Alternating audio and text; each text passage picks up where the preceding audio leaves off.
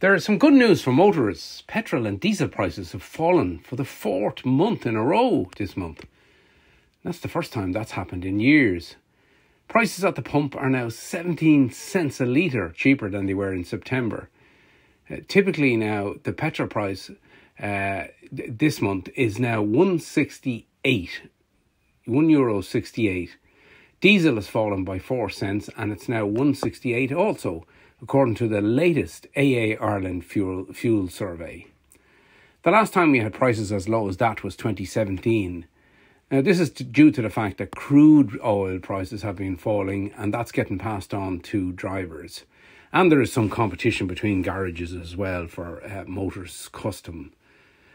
However, if the problems in the Middle East get any worse, you could see crude prices going up again. Particularly worrying is the fact that the Houthi rebels are firing on ships going through the Red Sea.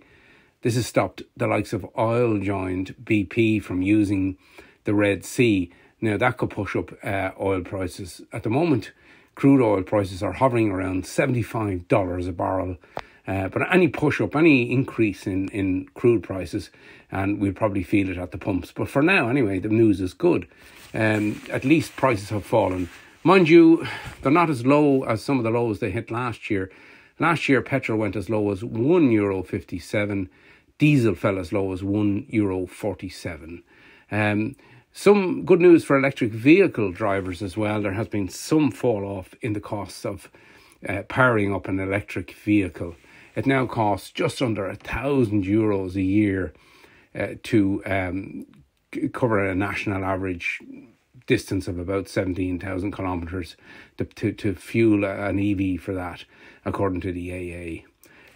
So we've got to hope that now the prices keep falling, because excise duty is due to go up in April and in August as the government restores the full rate of excise duty on petrol and diesel. So in the meantime, we hope that there's more falls in the prices at the pump.